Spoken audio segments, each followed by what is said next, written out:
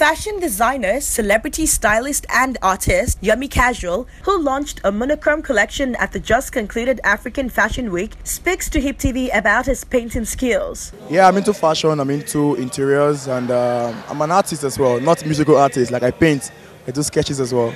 He also shared his views on politicians who feel they're above the law. Like 2 years ago, some minister in China, I think he was smoking in his car and he went to jail for that. So, but that can happen in Nigeria. I don't know that. I don't know why that can happen in Nigeria. We are just so free in Nigeria. But I just wish we can adapt that same culture.